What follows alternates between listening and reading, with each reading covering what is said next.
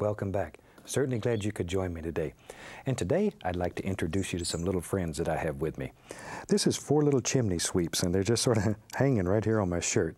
These are the cutest little devils, and they live in chimneys. Ooh, they got one that's hungry here. And a lot of people hear them in their chimney, but not too often do you get a chance to see them. And believe it or not, in this mess of birds here, there are 4 of them. There's one hidden under there, and they're little babies, just a couple of weeks old. I thought you might enjoy seeing these. I borrowed these from Diana Schaefer, the bird lady here in Muncie, to show you. So I tell you what, let's have them run all the colors across the screen that you need to paint along with me today. And while they're doing that, I'll see if I can get these rascals off my shirt, and we'll get started here. This is like pulling leeches off, so we'll just take them right off. They have unbelievable little claws. Come on. There we go. Here's one. Yeah. There we are. Let's say you don't have to worry about them falling. All right. There. Okay. Today I have my standard old 18 by 24 inch canvas up here. This is a triple primed canvas, so it's all ready to go, and I've covered it with a nice thin even coat of the liquid white, so it's wet and slick and we can get started. They think it's time to eat. Let's have some fun today. Let's start out today with a little touch of the cad yellow.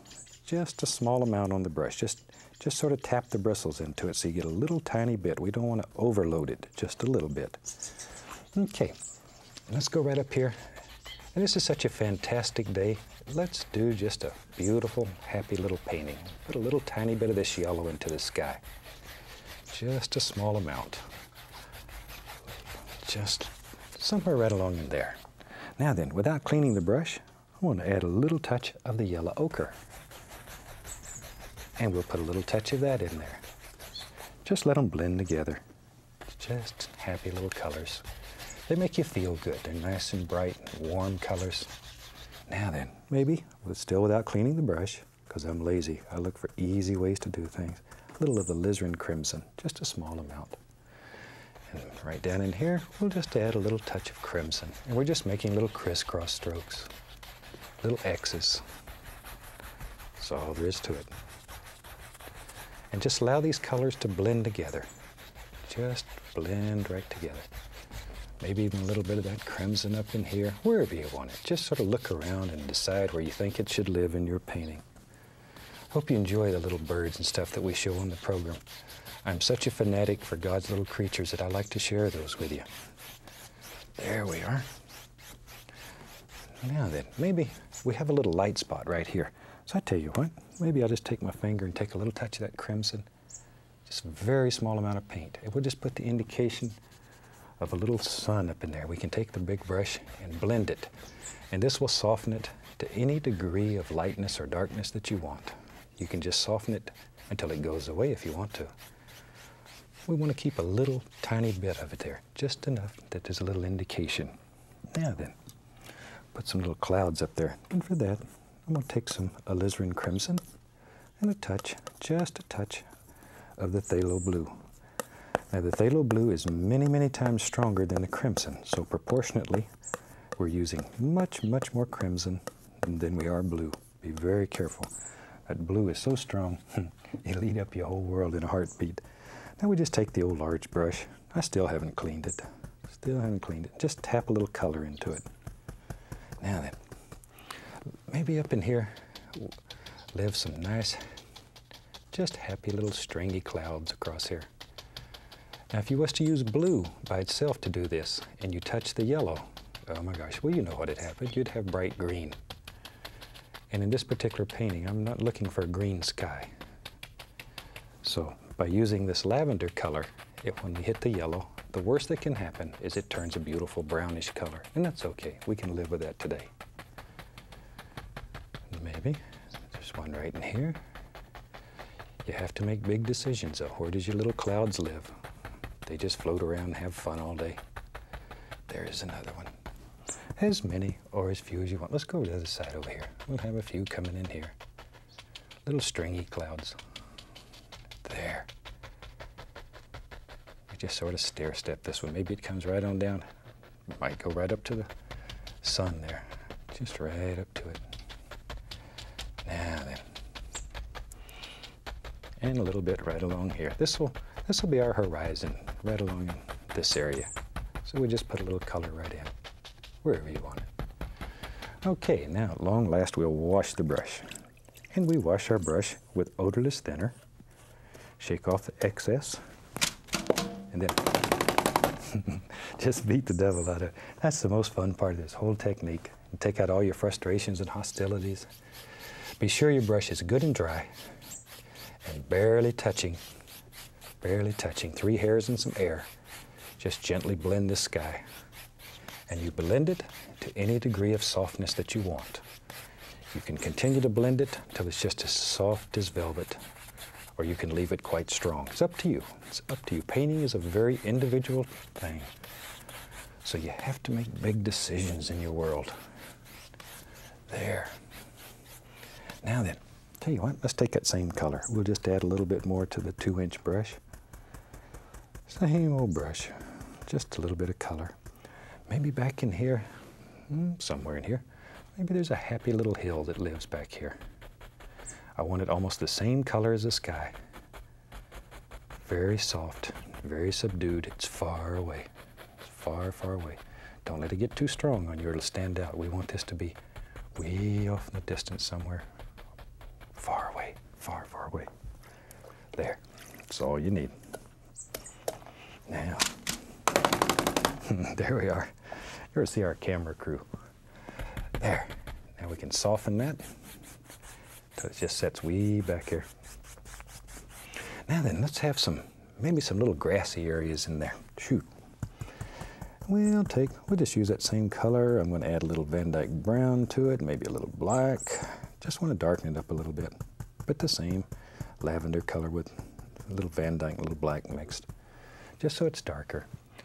And let's begin tapping in some basic little shapes here. Maybe there's a little hill, lives right there. Shoot, maybe it comes down. Just make a decision. You have unlimited power here. You can create any illusion that you can conceive in your mind. So just allow that to happen. Allow it to happen. There we are. Begin thinking about where you want all these little things to live. See, now you can see how distant that hill looks. It really doesn't show up well until you put something in front of it. There. And we're always playing darks against light, lights against dark, continually. Continually. The finest paint made can only capture a small portion of light. So we have to work with illusions. And when you paint, you play, once again, lights against dark, darks against light. There we go. There. Okay, so that quickly, we have some background filled in here. And you could really just wipe this on. This is just a super way to practice. You could put this on with a paint roller. All we're doing is just blocking in some basic color here. There. Okay, same old brush. I'm not even going to clean it. I'm going to go right down here, pick up a little bit of the yellow, a little yellow ochre, a little Indian yellow. Here and there, we'll get the least little touch of the bright red. Not much, not much. Maybe I'll be right back. Get a little touch of the dark sienna here, just to dull it a little so it's not too bright. A little touch of sap green too. Ooh, that's getting nice. But by loading it on the brush and mixing color on the brush, in this brush now we have a multitude of colors happening. It's not one flat old dead color. And you push that brush, give it a little push, and that loads paint right on the end of the bristles. And with that, then we can go up here and very lightly begin tapping in some beautiful little grassy hills. Start in the area that's farthest away from you and work forward, forward, forward, always coming forward. There. Now maybe, watch here. See, maybe it comes right down. See now, you created a different plane there. That's simple. That's simple. What power you have. There we go. And I'm just going to vary these same colors back and forth. A little darker there, a little more of the sap green. But just vary them back and forth and back. There we go. But now, the lay of the land begins to become very important. So begin thinking about how the land flows, the little hills and the valleys and all these beautiful little things in here. All you're doing is tapping, and the more you tap, the softer it becomes. You can hear the little birds in the background there. Yeah, they just chirping and having a good time. Yeah, there's something else. Something else. In the last series, we showed a baby owl, and later on in this series, I'm going to show you what he grew up to be. Because he's a big owl now. There. But see, just layer after layer after layer, and as many and as few as you want. Now sometimes, you get excited and you see nice things here. Maybe you want to show, I'm taking a little bit of the just straight titanium white. Maybe you want to show a little light zinging through here, so just add a little white to your brush, and where you think light would hit, just tap a little in there. But don't overdo. If you overdo, then it loses its effectiveness. It's effective only because there's a small amount of it. It's like gold. If everybody had a lot of gold, it wouldn't be worth anything. So treasure these little things. Don't use them. Don't use them all up. They're good friends. Okay. Tell you what, shoot. That's such a nice place there. Bet there'd be a beautiful place to have just a happy little pond. I just take another 2-inch brush, and I have several of each brush going, so I don't have to continually wash brushes. I'm going to add a little touch of the phthalo blue. And maybe I have to make a decision. Maybe we have a little tiny body of water here, way back here. Pull it straight down, just straight down. And don't worry about this. If there's something here that you don't want or don't like, all you have to do is cover it up. But see how beautiful that is with that lavender that's underneath that mixes with it? Don't fight these things. Allow them to happen. It can be some of the most beautiful effects. Now, very lightly, go across. Just enough to give it a sheen or a watery appearance. That's all it takes. Now, maybe back in here, let's take a little white, a little dark sienna. Like so, just white and dark sienna. Pull it out as flat as you can get it, but leave it marble so there's a lot of colors happening. Pull across, get our tiny little roll of paint right on the edge of the knife. And maybe there's a little bit of land back here. Just a little. And all I'm doing is scrubbing. Just really scrub it in. There. Okay. All right. Now, maybe our land continues. Get a little more of the brown, a little black, a little alizarin crimson, and a little touch of blue. All the same colors again. Maybe this is a very small little pond here, so maybe let's have it come right along here. So not much of it shows. We just want an indication. There's a place back here where all the creatures can go to get a little drink. There.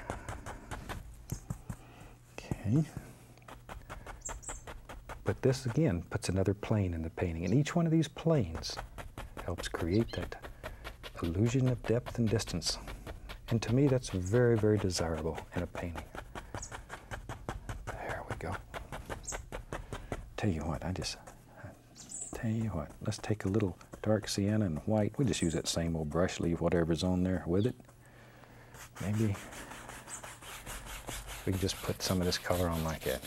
But look at all the beautiful colors that happen because you don't clean the brush. If you cleaned it and started with fresh color, you'd have one dead old color. As it is, you're picking up everything that's there and it's all mixing together. And just beautiful things are happening. Okay. Now then, go back to this brush. It has the yellows and the greens on it. Tap in a little bit of color. Just tap, give it that little push. See how that loads the end of those bristles? Most important. There we go. It's surprising. Little ponds like this, sometimes just the fishing here can be fantastic. When I was a kid, I used to fish in little ponds like this all over Florida. Caught some pretty nice fish. I remember when I was only about 9 or 10 years old, I was looking for some fish bait one day, and one of the big guys in the neighborhood told me that the larvae out of a wasp nest makes beautiful fish bait, which it does, it does. So I said, well, I don't know how to catch them.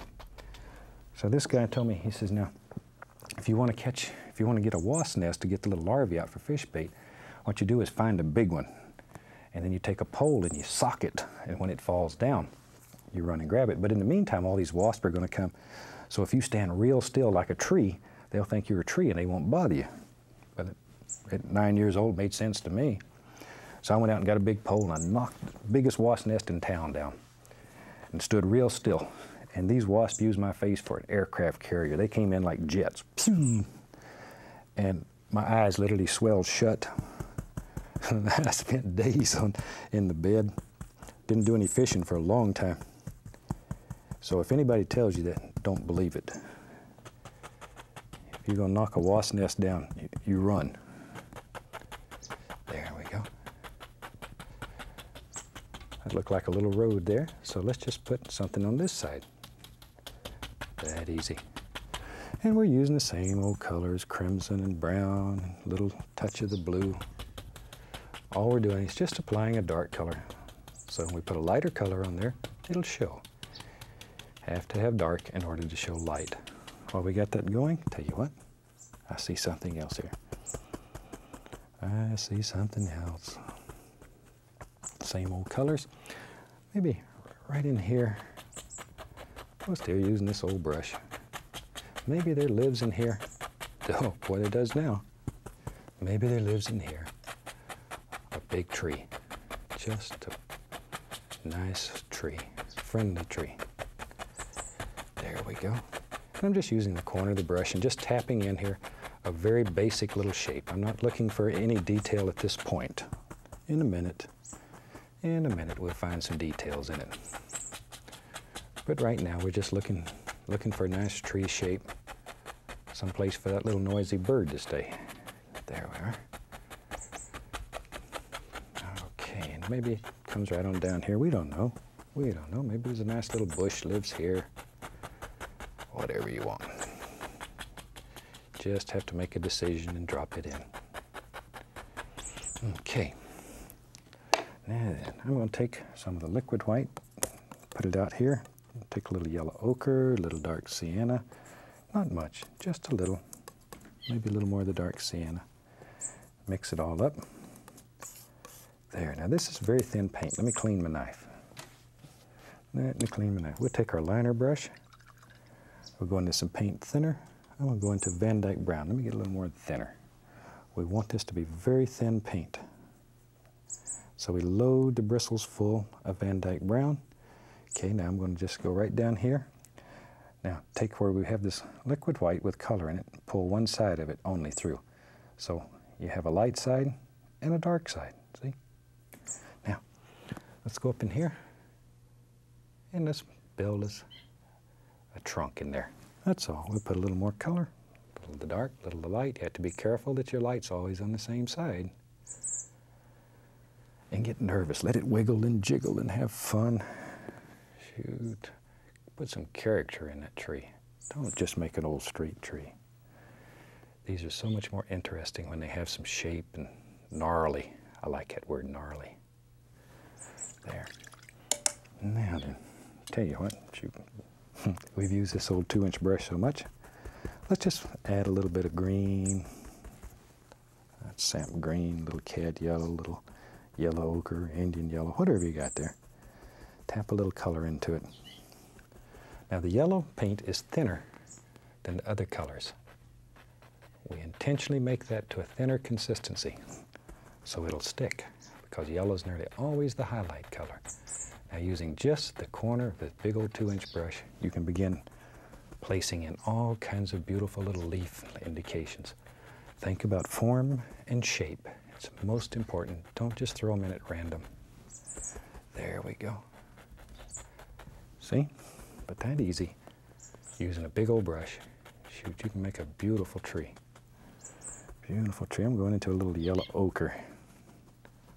Maybe in here, there's another little bush. pick out a few little individual things. There. Add a touch of the bright red to it, sparkle it up a little. There we go.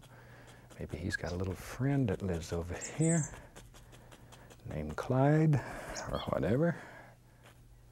A little more yellow there, then it'll stand out. There he is, see? Just changing the color a little, and then you have layer after layer of bushes. That easy. Shoot. Maybe there's a little bush lives right here. There, okay, good. Take the point of the knife and just scrape through. Put in a few little sticks and twigs. I tell you what. That's such a beautiful little place. We're to have a little house there. Let's build a little house. Maybe the little house, here's the roof coming right here. I scrape it out first. That sort of helps you lay it out like so. Maybe it's a porch. If you're on a porch, all you gotta do is pull out. Down, out. House gonna live right there. And we're not committed yet. All we're doing is just putting in a basic idea. There. See? But it lays out your whole cabin, and at the same time, it allows you to remove some of that excess paint. I'm going to take a little white, a little touch of phthalo blue, a little touch of black. Just a little, like so. Okay, let's build us a roof on there. Get our little roll of paint. Here's a little trick. Outline it first with a knife. And then when you come down, then you have a nice straight edge. Like so. Just let it go. It's an old house here. Maybe this is someplace in the deep south. I was born and raised in Florida, so I like these southern scenes. Let's just put an old southern type house there. It's old too. I mean, it's seen its better day. A little bit over here on this side, like so. Now then, maybe this old house, maybe it has like a screen porch on it. So that just sort of looks dark. Just sort of looks dark. The old porch. There we are. Now let's take white, least little touch of black in it. Then a little touch of dark sienna, just to dull it down real nice. Okay, now then over here, we need just a touch more of the sienna in there so it shows up a little better. There we go. Very nice. There. Okay, and there'd be a little shadow, a little brown under here, just to create a little shadow. Maybe a little bit running right down there. Now we'll take that same color and add a little white to it, so it'll be a little bit brighter. And underneath our porch out here, P, there. There we go. Just let that slide right down through there. And we can take a little brown and just put the indication here and there of some nice boards.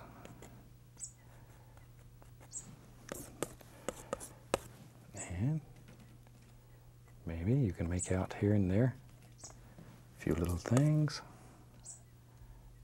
A little rail that runs right along here. Okay. Now then, a little bit more of the sienna. I want this edge where they come together here to be a little darker so it shows. There, and just pull it down so it blends right in. Okay, now then, let's go back to old big brush. The bushes here are growing up. This guy cuts grass like I do, which aren't too good. I'm not a very good lawn keeper. So we'll just have a few bushes growing up around his old house. Like so. And sometimes you can just get crazy here. Maybe, tell you what, maybe take a little brown. Maybe there's what remains of an old fence. And then maybe we'll have it starting right there.